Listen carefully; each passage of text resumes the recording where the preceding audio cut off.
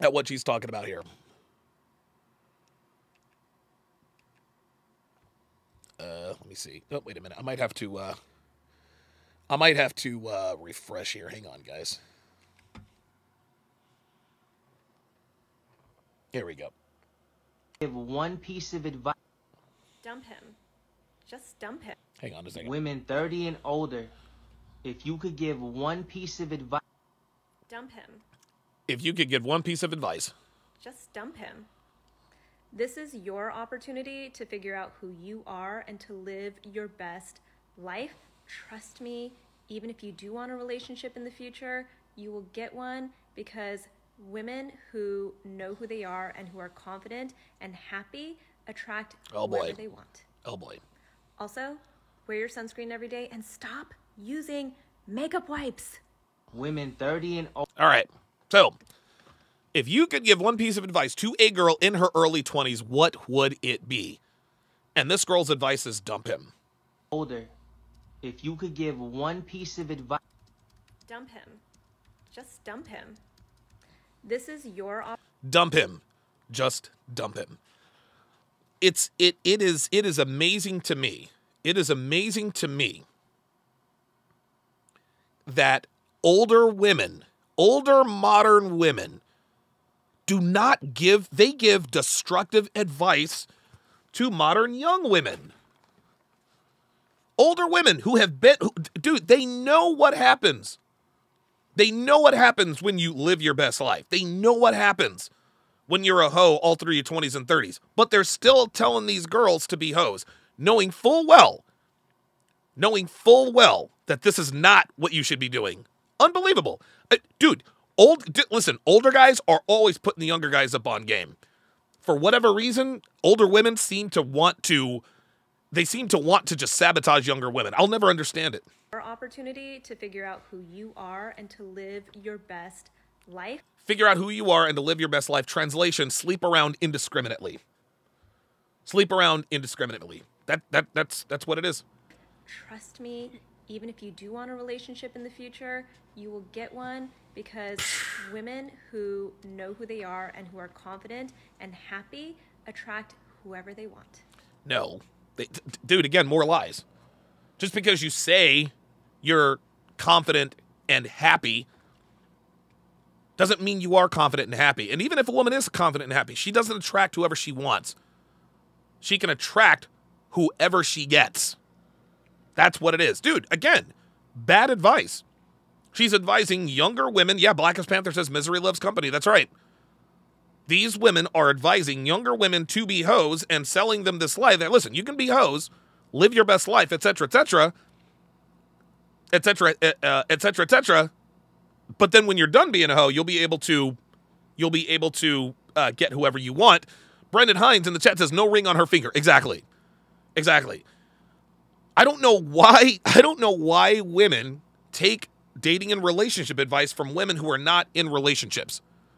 Like, you wouldn't take financial advice from someone who is broke. You wouldn't take diet and nutrition advice from someone who's fat. So why on God's green earth do women consistently take advice from women who are not in good, solid, healthy relationships? Also, wear your sunscreen every day and stop using makeup wipes. Women. That's actually good advice.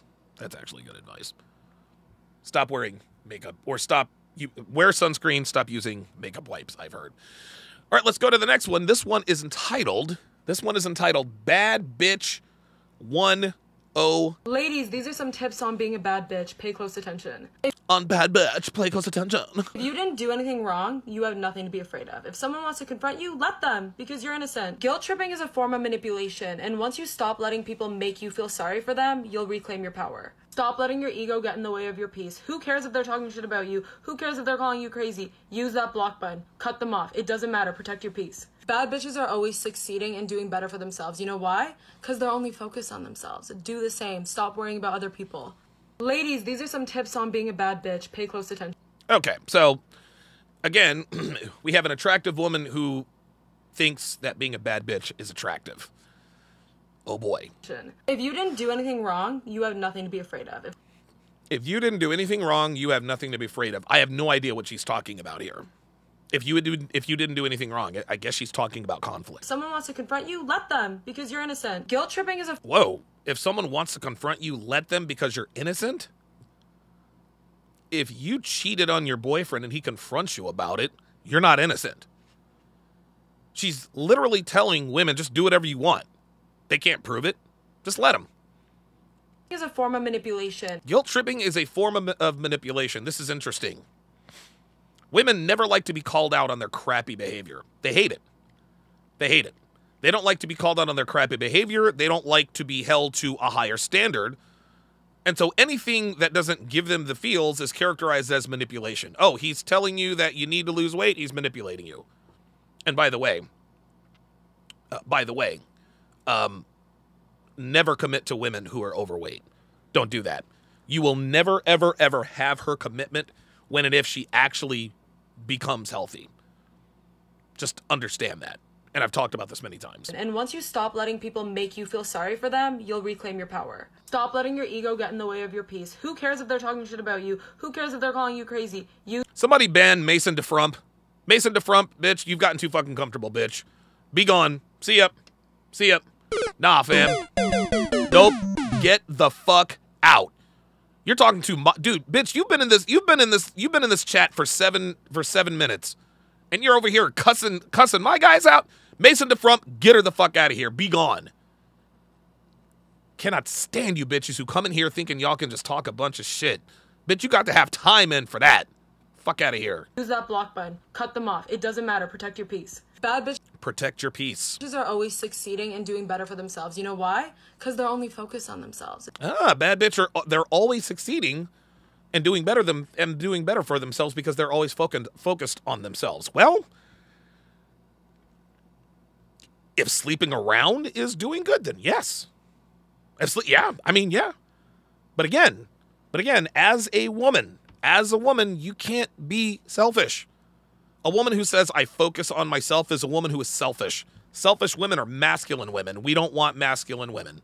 Do the same. Stop worrying about other people. Ladies, these are some... Wow. Stop worrying about other people. You want to be a bad bitch? Cheat on your man. Deny. Be selfish. Got it. Next video. This one is really good. So this... The only way to correct bad behavior in a man. So this is another comfortable bitch with about 3 or 4 pounds of fake hair. The only way to about 3 or 4 pounds of filters in this motherfucker. Talking about how to correct a man's behavior. Oh boy, let's watch and see. correct bad behavior in a man is acknowledge it the first time and then copy it the second time. There are some gems out there that if you say, hey, this makes me uncomfortable, or hey, I would like for this behavior to change, like he'll change the first time you ask. But there are some stubborn men. So say you're uncomfortable with your man being out past midnight. Acknowledge it the first time. Just say, hey, babe, this makes me a little uncomfortable. It will make me feel better if you came home by midnight. If he doesn't respect your boundary when you acknowledge it, then it's time for phase 2. Copy his behavior. Make him feel how you feel. So if he's out late and it makes you feel anxious and worried about his whereabouts, make him feel that same way. If he's out and it's midnight and you still haven't heard from him, find somewhere to go. Find something to do. Let him worry how you worry. And I promise you, that habit that you don't like, it'll stop. The only way... She's actually right. It will stop, but I'll tell you why after we watch this a second time. Here we go. To correct bad behavior in a man is... Dude, that's the first loss right there. Bitch, you don't correct bad behavior in men. Okay? You're a goddamn woman.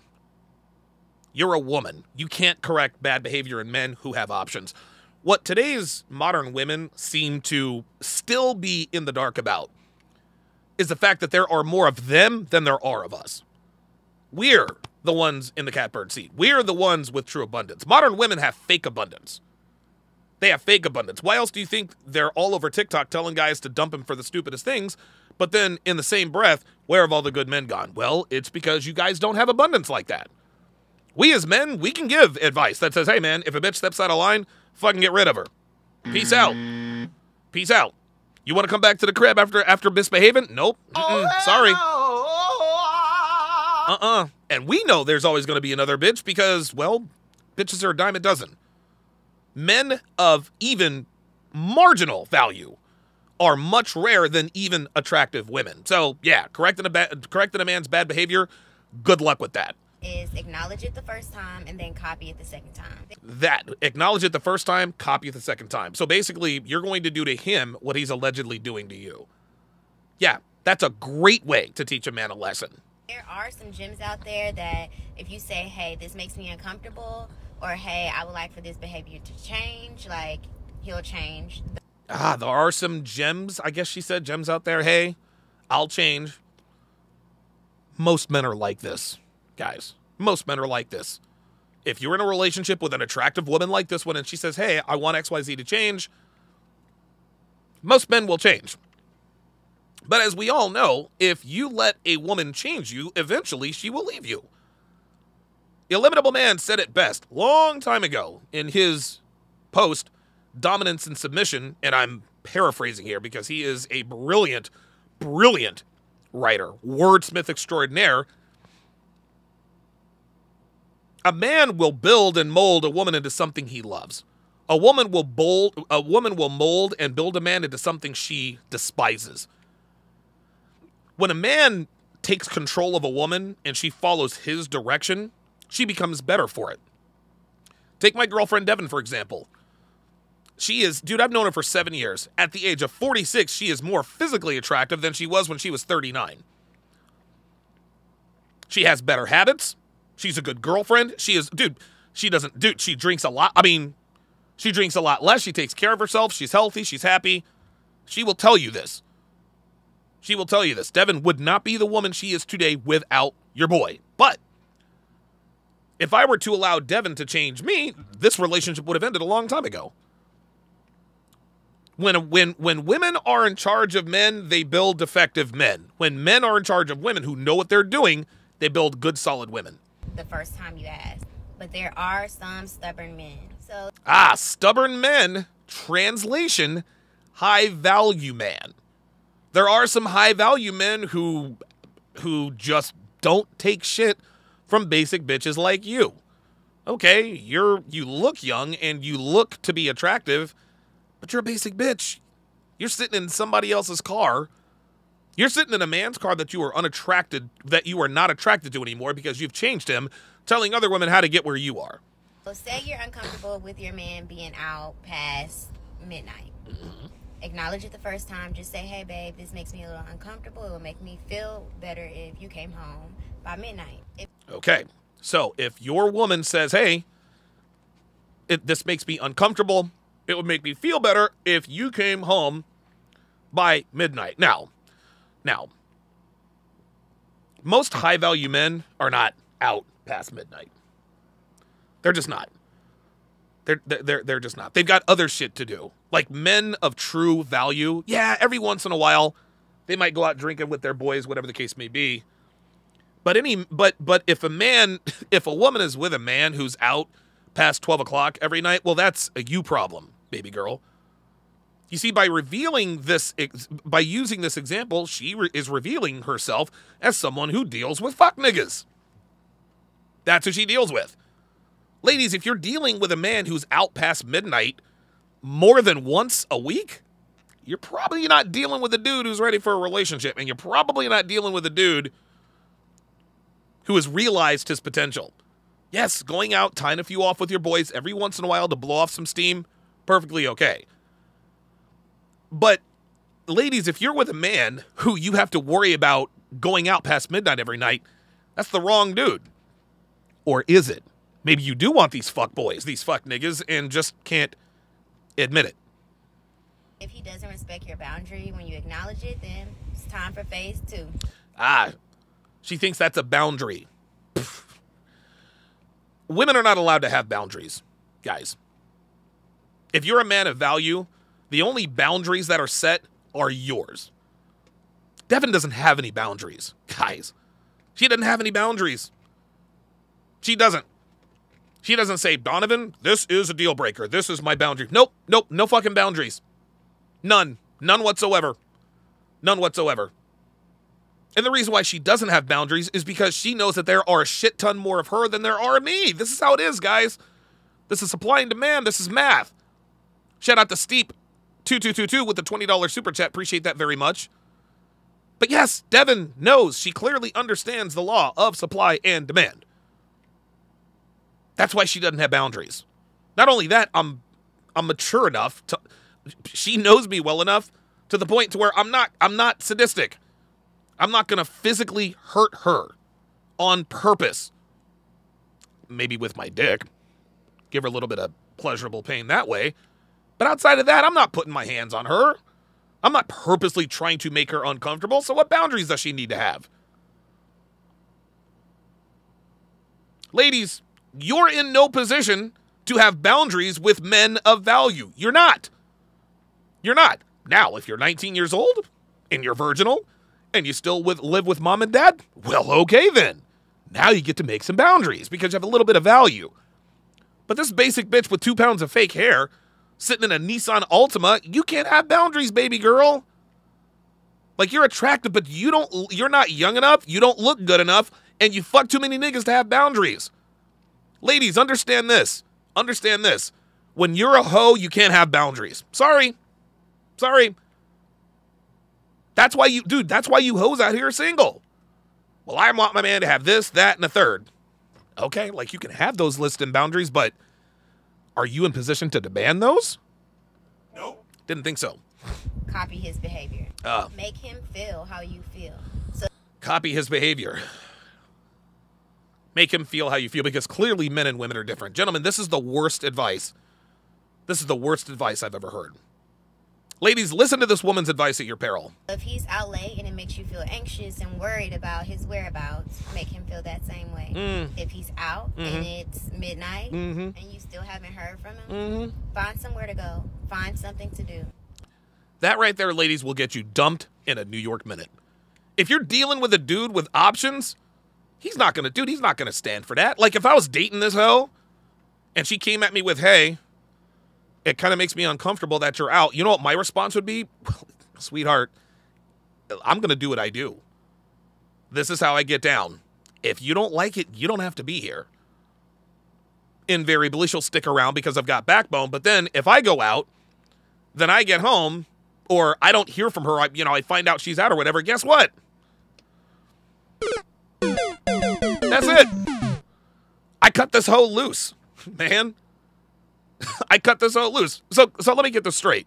You feel some type of way that I'm out, so you're going to go out to try to make me feel how you feel?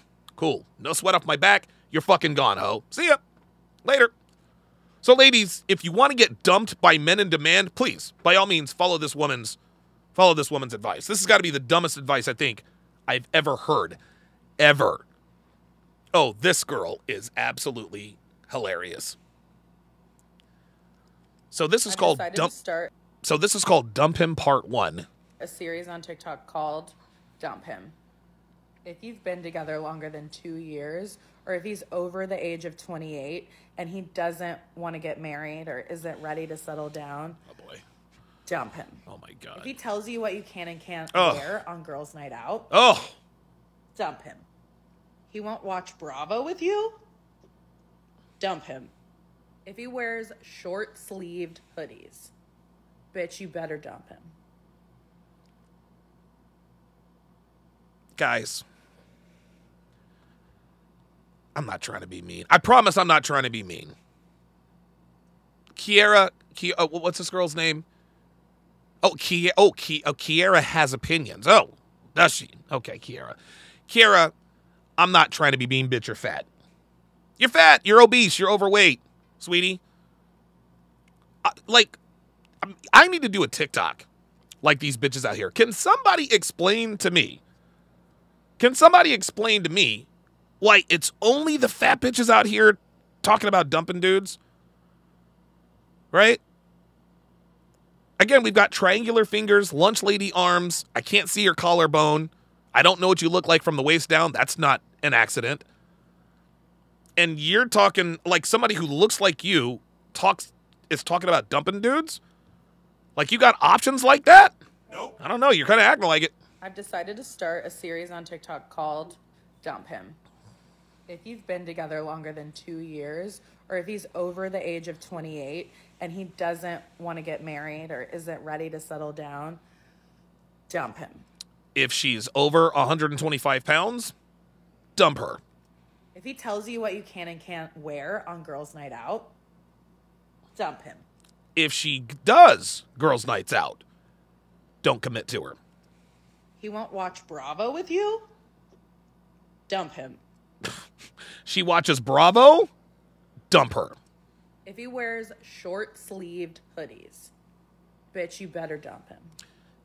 If she's fat and she wears leggings, nigga, you better dump her.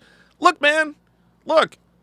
All these bitches think that this is so funny. Oh, he's this, and pointing out all these. Like, dude, like, look at you.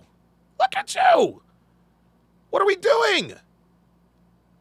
Like, again, this woman does not have the sexual market value to be talking about her qualifications. Like, dude, ain't nobody trying to wife that up. But she wants to say dump him for what? I don't know why it's, dude, I don't know why it's always the big bitches who seem to have the highest standards.